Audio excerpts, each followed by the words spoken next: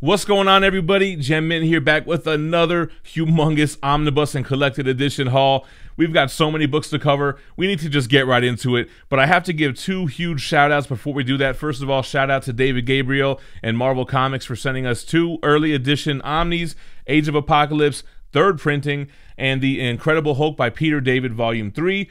Can't wait to take a look at those. And all the other books are from Organic Price Books. Man, our sponsor has been hooking us up lately with books that you see here, books that I have downstairs that we've already taken a look at. We're going to include them for gem crates, but they have been making a splash in the hobby. Everybody has been shopping and loving their experience with Organic Price Books. You can save $2 by using the code GemMint at checkout. The personal experience, customer service, the great packaging, you're basically buying from a fan. So check out Organic Price Books if you're looking to shop for any omnibus or collected editions. With that out of the way, make sure that you're subscribed to the channel, hit that notification bell so that you don't miss a video. We are giving away a Spider-Man Premium Format exclusive by Sideshow once we hit 125,000 subscribers. All you got to do is be subscribed, leave a like on this video, and comment below. Stick around till the end of the video and I'll give you more details on the giveaway. But for now, let's jump into the first book here. This is the Image hardcover Witchblade Volume 2. All right, guys, let's jump into it. You have a Michael Turner cover here, Witchblade on the front. Here's the spine, and here is the back. You can see that it contains Witchblade issues 20 through 36, Tales of Witchblade 4 through 8, Witchblade Infinity one-shot. You got Witchblade Darkness, the half issue, issue 1. Then you have Darkness / Witchblade 1 and Darkness 28 with a $50 cover price. Now let's crack this bad boy open. Of course, created by Mark Silvestri, David Wohl, Brian Haberlin, and Michael Turner. Here's the interior. And we're jumping into Witchblade here. Nice to see them continuing publishing these in the hardcover format. They also do have a soft cover that they put out for complete Witchblade. I definitely love the big 90s art style, filling up the entire page in many panels. This was a big thing in the 90s, right? When they flipped it sideways, I felt like that was a big Rob Liefeld thing as well. All right, so just jumping in here. Man, not really familiar with the Witchblade character. I always wanted to get into it because of the Darkness statue that XM Studios put out, but never got into it. Still haven't gotten into it, but we got the books here just in case I want to jump into it. But great stuff. On the back, you got some bonus material, some variants and such, or just some covers, I should say. I was going to say, yeah, Tim Hildebrand. That's like Marvel Masterpiece 1993, 1994 vibes. All right, guys, next up from IDW, a little bit late on this one, TMNT Volume 12, Old Hob on the cover. I need to get caught up on this. Let's flip through and take a look at what's going on in this deluxe edition. All right, super late on this one. TMNT, the IDW Collection, Volume 12. I think Volume 13 comes out in June of this month. But here's the front, the spine here, matching with the rest. You got Old Hob on the front and back. And this collects the Macro Series Michelangelo, also has Macro Series Leonardo. Then you have Teenage Mutant Ninja Turtles Universe 23 through 25. Then the regular ongoing issues 85 through 89, plus the Bebop and Rocksteady Hit the Road miniseries. This has a $59.99 cover price, so 60 bucks on TMNT, and I cannot remember where I left off. I think I'm going to have to go back and see what reviews I did on these hardcovers and get caught back up on TMNT. I feel like I haven't read past much where Donatello was killed and became part of, he put his consciousness in Metalhead, and then he came back and all this stuff. The only thing I'm current on with Turtles is The Last Ronin. A little Mondo Gecko action here. I grew up reading Turtles comics, man, Mighty Mutanimals and stuff. The IDW run, you know, people ask how it is all the time. I really enjoyed the first deluxe edition, the first volume. They kind of like added some spiritual depth to the lore of the Turtles and their reincarnation, and I felt like it really got away from that, man. There have been some interesting things like that Donatello arc that I mentioned, but otherwise it kind of you know, started falling off for me. But anyway, I want to get caught up with TMNT, man. So maybe I'll do a a catch-up review and review the last 3 volumes or such. Let's take a look at the variant covers. I used to always want the issue 1 connecting covers in like 9/8 to display together when they were first coming out.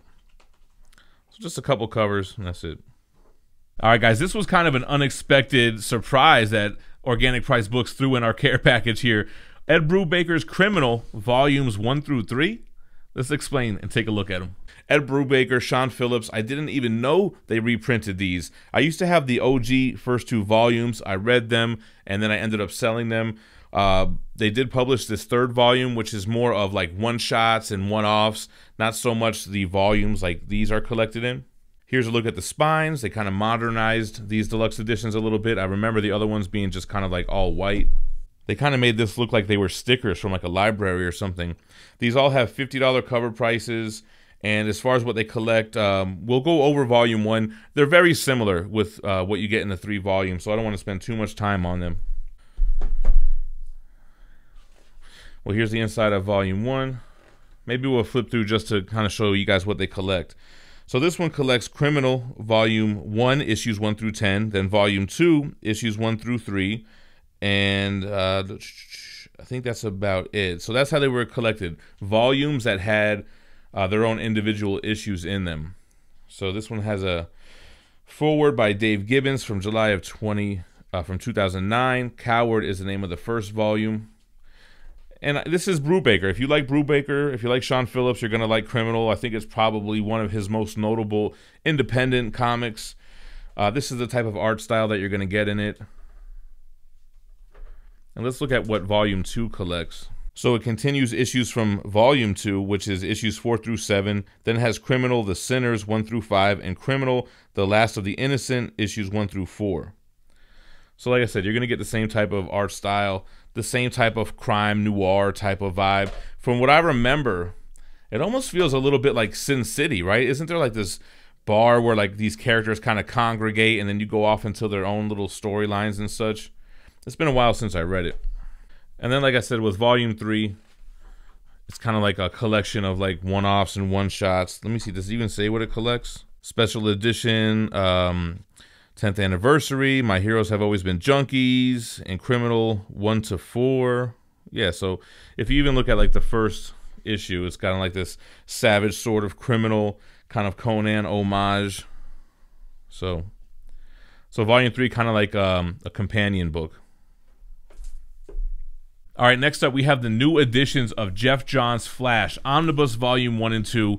Gem, don't you have the original 3 Omnis? Stay tuned. All right, so I decided to upgrade my Flash by Jeff Johns Omnibus to the newer versions because, I don't know, the other 3, the original 3, you have like a very thin Volume 1. The mapping was a little bit off, so I figured I would just go ahead and upgrade these. So let's take a look at the spines from Volumes 1 and 2. Take a look at the backs here.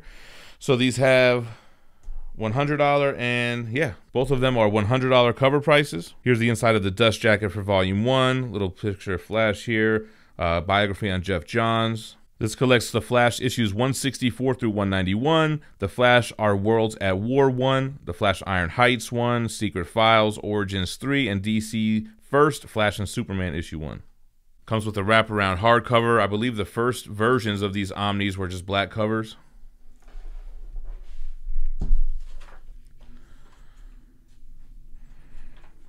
Here's the credits. So you have pencilers like Scott Collins, Ethan Van Sciver, Angel Unzetta, Rick Burchett. Here's the table of contents. Now, man, I've always heard good things about this run. I started reading the first issue, and I just couldn't get into it. Not the first issue, the first omnibus. I read a few issues from the first Omni. Yeah, the thing with like Captain Cold, and there was some type of, I was going to say time travel thing, but isn't that always the case with Flash? Or something like that, man. These books lead up into Flashpoint, and I know that Volume 3 is going to double dip with Flashpoint. I definitely plan on doing a read-through and just kind of plowing through the first few issues. I hear the overall consensus is like, that's agreed upon, that it takes a little bit to actually get started. But yeah, looking at the contents of Volume 1. So Volume 2 just collects Flash 192 through 225, Wonder Woman 214, and some bonus content as well from The Flash, The Secret of Barry Allen. Here's the inside of the dust jacket here. Kind of similar. You have a Flash image on the left, more about Jeff Johns. And another wraparound cover for Volume 2. Looks pretty slick. Got that nice red interior. Little cover page here. Here's the credits. And the table of contents as well. So they always do these kind of covers, trade dress style, in these DC Omnis. I'd prefer the actual regular cover, but that's how they do it. So pre-Flashpoint, you can kind of see with the artwork, it looks a little on a lighter side. Well, here gets some darkness, but the beginning felt very like late 90s as we get into the 2000s. Here we go, starting to modernize in this book a little bit compared to Volume 1. There's another trade dress, or non-trade dress cover, I should say. So looking forward to jumping into this. I'm glad I am upgrading those old ones. I'm not sure what I'm going to do with them yet, but I'm going to do something. All right, guys, moving over to DC, which is now considered DC Black Label, not a Vertigo title. We have the Preacher Omnibus Volume 1. Yes, I had the Absolutes. I did sell them, and I'll explain why right now. All right, here is the dust jacket for Preacher, Garth Ennis and Steve Dillon. This collects the Preacher issues 1 through 33, and it has a couple of Preacher specials, Saint of Killers 1 through 4, Cassidy Blood and Whiskey #1. Also has some bonuses like pinups, scripts, letters to the editor, and more, with a $125 cover price. Here's the inside of the dust jacket, just a biography on the creators. And here's the graphics that are on the actual hardcover. This was the first Absolute edition that I ever read, and I love the Absolute editions. I think they look great, but I decided to sell off my Absolutes and just collect Omnibus. I don't really want to have so many different formats, and I collect Omnis, you know, so I decided to sell those Preachers, sell the Sandman, and pick them back up in Omnibus format. So here's Volume 1. I believe Volume 2 is coming out, or it's out already. I'll be getting it soon. Great story. I love the kind of epic scope of like heaven and hell stuff. I like it when they kind of go there with like God and religion and vampires and the main character just being like an overall badass. Love this stuff. It was crazy, man. I did a review on it a couple years back when I read the Absolute editions. So this is just me, kind of like the same with Flash. Just, I don't know if you want to call it upgrading, but maybe just focusing the book collection a little bit. And going all Omnibus. All right, so the first out of the 2 pre-releases, we have the X-Men Age of Apocalypse 3rd printing. I do own the first printing, but these books keep going out of print, so Marvel doing justice to the fans and continuing to reprint these so that collectors are able to obtain them. And this is scheduled to be released on June 2nd. This is the regular cover. The DM variant is this cover here, which is basically the gatefold Chromium X-Men, I think, is it Alpha or Omega? One of those covers from the Age of Apocalypse with kind of like a stylistic black bottom half. I do like the DM as well, but I think this is the cover to get for sure.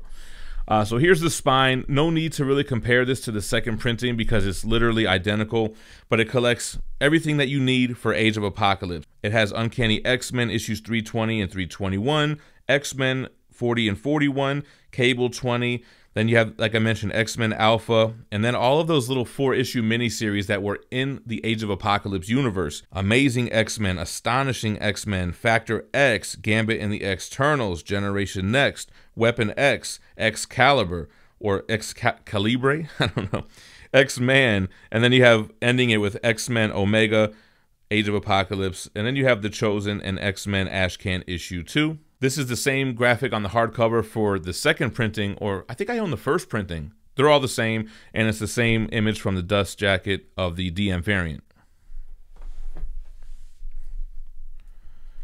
right, so let's just flip through here just to give you an idea. Age of Apocalypse, version of Apocalypse. Here you go, also that same image. Table of contents. And then I like it, you know, old school comics where they show you the cover and then you jump into the issue. I mean, I don't really need to say much about Age of Apocalypse that hasn't been said already. Basically, Legion, Professor X's son, during the Legion Quest storyline, tries to do right by going back in time and killing Magneto, but he ends up killing Professor X, and it just leads to this alternate timeline where characters that we know and love have a different path. Rogue is with Magneto, and Cyclops is working for the bad guys and has blasted off permanently Wolverine's hand. It's just a fun kind of little alternate universe from the X-Men that took place in the 90s. So, you know, these volumes keep going out of print. This is a Sugar Man guy. So they go out of print, they start becoming very expensive, and luckily Marvel has been on top of reprinting these books so that all collectors have an opportunity to pick these up, and at a, you know, discounted rate, you know, once they're new, once they're in stock. So all right, guys, I think this is the only book that's like really new. Like the other stuff was either stuff that was collected in other formats, like, you know, Absolute to Omnibus, or even Omnibus to Omnibus with the Flash. But Incredible Hulk by Peter David, Volume 3, continuing this character-defining legacy with Peter David's work. And this one's got some great stuff on the inside that I am familiar with. Let's go ahead and take a look at Incredible Hulk Volume 3. All right, so Marvel continuing to publish Peter David's run on the Incredible Hulk. This is Volume 3. This is the regular cover by Gary Frank. The direct market is the cover for Incredible Hulk 403, which you guys can see right here. Let's take a look at the spine. As you would imagine, it pairs up nicely with Volumes 1 and 2, and actually Volume 4 was just announced. So this collects Incredible Hulk 401 through 435 with annuals 19 and 20. You have Incredible Hulk vs. Venom #1, that's special. I always like that one. Also has Hulk Future Imperfect issues 1 through 2, which is the first appearance of Maestro. Where is that? Oh, right here. I couldn't find him. Also has Tales to Astonish #1 from 1994, Incredible Hulk Ash Can Edition 1, and material from Marvel Holiday Special Issue 3 from 1991. So this one has a $125 cover price. This is going to be coming out pretty soon by the time you guys see this video. Awesome graphics on the hardcover. Incredible Hulk here. Maestro here on the back from Future Imperfect. And let's flip open. I think they all have these baby blue interior pages. Nice cover page. You have credits here, table of contents, and then jumping right into it.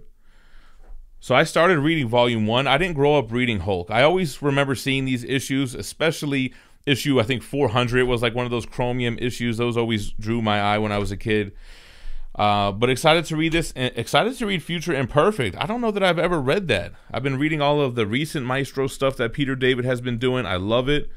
And I understand this is probably going to be a little bit different, right? This is kind of like you're already in that world, whereas the new stuff that he's publishing, or writing, I should say, is more of how he got there, right? So I might just jump into this and read Future Imperfect and take a look at that before I try to get caught up on all the Omnis. Dope Abomination there. Looking good. I'm glad to see that they're continuing this now. We could just start working on Peter David's Spider-Man 2099. Hey, check out the original George Perez pencils. That's dope. Some nice sketches and bonuses here. Variant covers and such. Cool. Again, big shout out to Marvel Comics. A big thank you to Organic Price Books. Let me know what you guys thought about the haul in the comments down below. Like I said, we're giving away that Spider-Man statue at 125K, and all you got to do is leave a comment on this video. Once we hit the milestone, during our Sunday live streams, I'll pick a random video where the giveaway was promoted and use a random YouTube comment generator to draw a worldwide winner. As always, I appreciate you guys watching, but don't go anywhere. Check out my other Omnibus hauls, recent reads, new comic book day reviews, and the playlists on screen, and stay minty fresh. Peace.